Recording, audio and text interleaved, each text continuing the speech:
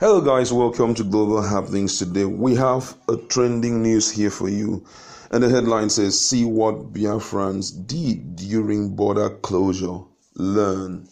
This is not the first time they're closing the borders, but Nigerians ought to listen to this so that we know what to do. We know already that Biafra, that's at least the southeastern state, which is Biafran land, have a lot of innovative abilities in them. And we just want to consider what they did that, make them scale up the economic ladder, and we're highly recognized as one of the most innovative people, at least if not in the world, but in Africa. All right, but before we go into details of the news and further analysis, we'd like to encourage you to please subscribe to our channel by clicking on the red subscribe button and also on the bell icon so that you can get notification anytime we publish videos on YouTube. All right, Biafran land, sea, and air borders were blockaded by Nigeria, supported by Russian fighter jets, manned by Egyptian pilots. World powers, except of course the United States and France, looked elsewhere as atrocities reigned. The Biafrans did not go to bed. They put on their thinking cap. That is exactly what I want Nigerians to do. It is not enough to announce that local farmers are smiling to the banks. I expect government to factor other things that go beyond producing rice in Abakaliki. What does it take to move the product from beyond Abakaliki, beyond Ebonyi State? Beyond politics, we know that Lagos is the most populous state in the country. A good rice farmer in Abakaliki would, of course, love to take advantage of the huge market. After escaping potholes in Enugu, Anambra and Delta State, danger stares him in the face. The Ijebu-Ode Shagamu axis is a nightmare. Moving on the Shagamu-Lagos highway is the height of gridlock, and that coupled with fears of bandits and herdsmen from Ofoso to Ore. Ours is a country of consumers. We import almost everything. Nigeria does not plan at all. We cannot even produce tissue paper to wipe our dirty bum after feeding fat on foreign goods. As a kid, I began to recite "Necessity is the mother of invention." That was a common jingle in Biafra. With borders militarized, the people looked inwards. Biafra became a mass of industry. Everyone was involved, even in the midst of starvation. Medical equipment was scarce, but there was a way out, and it was homegrown. Professor Theodore Okeahialam, who was part of it all, paints a humble picture of the feat achieved. Okeahialam said that was a period of exciting Igbo scientific innovation, just like the use of coconut water as intravenous fluid by doctors to treat wounded soldiers as emergencies. According to the professor of pediatrics, that leap by Biafran doctors did not go unnoticed by the globe. It later proved to be scientifically sound and was reviewed in international medical journals later. Radio Biafra had many prominent names, people like Chinua Achebe, Uche Chukwu Merije, and Cyprian Ekwenzi made contributions. At the time the war ended in January 1970, it was headed by Sam Nwaneri. Okokon Ndem's voice was sharper than an AK-47 bullet. The way he made announcements, many Biafrans believed their troops were just miles short of capturing General Yakubu Gowon alive. It was believed that Radio Biafra operated from Enugu, which had fallen into federal hands as early as 1967. Many wondered how General Emeka Ojukwu held on to that miracle. However, the man who made Radio Biafra stay on was Heron Okeahialam, an electrical electronics engineer trained in the United Kingdom. While he moved the station from one secret location to another, bullets and fighter bombers were unable to detect it. Prof. Okeahialam is his elder brother. Prof. Okeahialam said Heron converted Radio Biafra from medium to shortwave for wider coverage. It was indeed a mobile station. It moved from Enugu to Umuahia, and by the end of the war was operating from Obodougu Ureala in today's Ihiato area of Imo State. At one time, Prof. Okeahialam added the transmitter was in Otulo during the war, and a long palm tree was used to mount their aerial.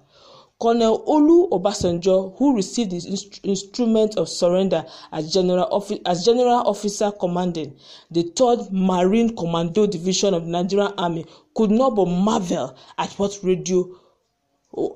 was Radio Biafra. Locating it was like a wild goose chase. Accompanied by battle-tested troops, Obasanjo whistled through rough terrain in his official Mercedes-Benz car NA116 until mission was accomplished. He said the station was well camouflaged from both ground and air by trees and palm fronds which were changed regularly. It was a perfect job. Trust Obasanjo, he came battle ready and was after Okonkwo them. The broadcaster outsmarted him by disappearing into the undergrowth, and enraged OBJ threatened to flog Ekene demons out of the man. When Okonkwo eventually surfaced, the soldiers who would have been ordered to cane him were carried away. They hailed and took pictures and photographs with the non-Igbo Biafran. Accompanying Obasanjo was another non-Igbo, General Philip Asukwa-Effiong, president of Biafra in the absence of General Emeka Ojukwu, who was flown out in his grey ghost by Captain Frank Osagwe. Obasanjo asked some of the Radio Biafra workers to accompany him to Lagos, where they would be reabsorbed by Nigerian radio. Oyakhilome declined. In 1976, he could not say no to Imo State Governor Lieutenant Commander Ndubisi Kanu. Kanu scheduled Oyakhilome with the responsibility of setting up the Imo Broadcasting Service (IBS). Oyakhilome attended St. Joseph's College, Sussex, Cameroon, before proceeding to Professional Technical College, Southampton. He backed a higher degree from the University of Syracuse. The engineer also lived up to his initials of HOD when appointed HOD Engineering and Electricals Engineering Department of IMT Enugu. Biafran scientists did great things. They made beer from cassava. Engine oil came out of coconut. They manufactured Ogbunigwe rockets and built Red Devil armored cars. There were refineries, airports spring up in Uli, Uga, and Obilago. Among the scientists were Gudjon and others.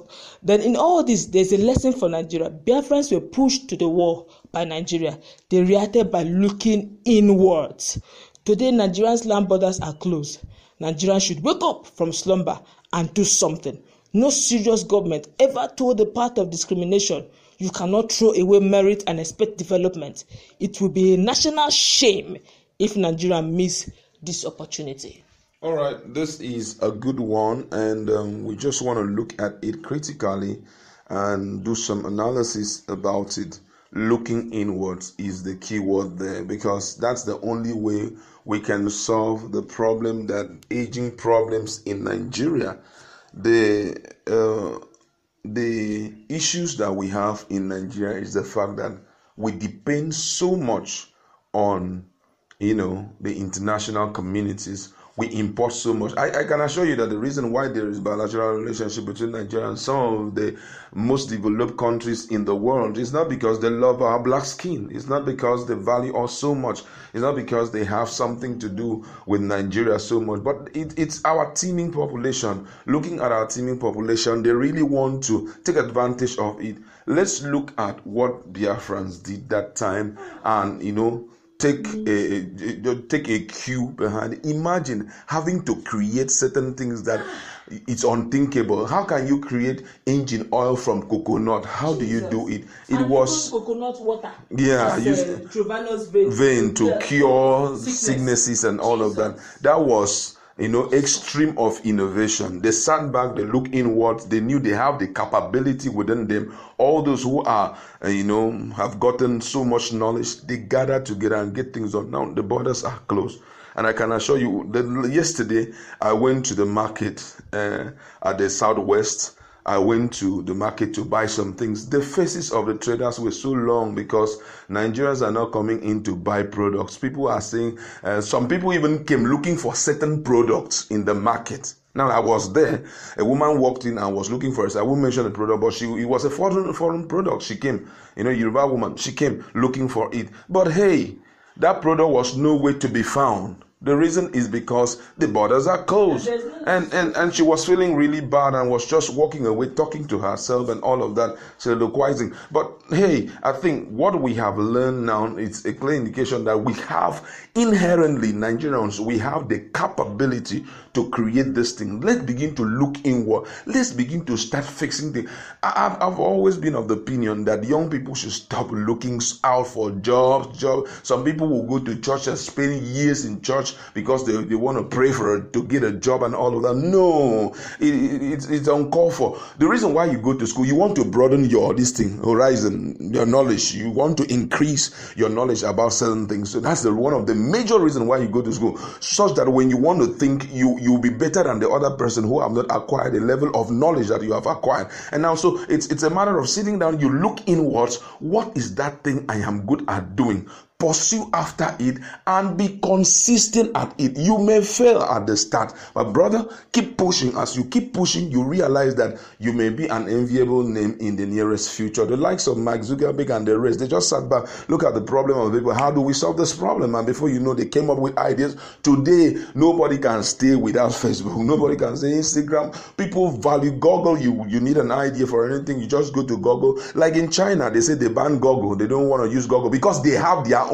Somebody just sat by and said, man, we can duplicate this idea and see how we can stop our government from allowing us to access Google so that we have everything we need in Africa. These are some of the things that we need to sit back. That's why, personally, I respect education so much. I respect people who study so well for education. But you craving to be honored because you came out with the first class, I don't really respect that so much, because you went out there and you read somebody's book. The book was not written by you. You read somebody's book and you were able to write what that person said, and you are expecting that I'm a master holder, but you're expecting that they should give you 1 billion. That's not important. You have gone, you've read what the person has been able to do. It's now your place. Sit down and do something creative. Do something that is innovative, something that Nigerians have never seen before. And boy, I can assure you that the awards that you are going to have, you won't believe yourself. That's we have first class holders everywhere in Nigeria,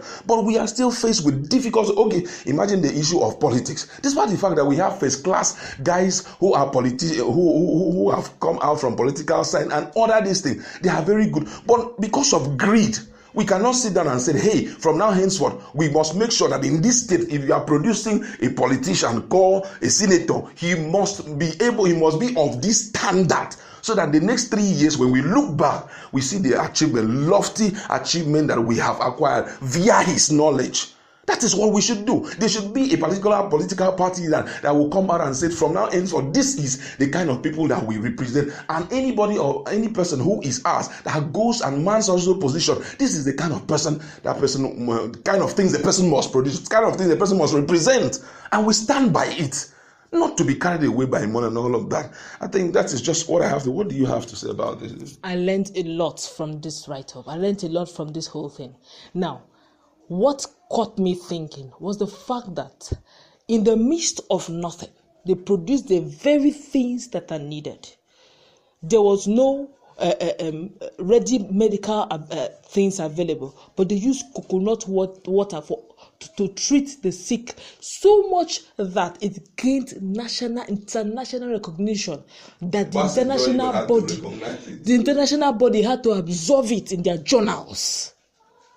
In a place that they've been locked down or they have militarized their borders. They looked inward. That's not even just that.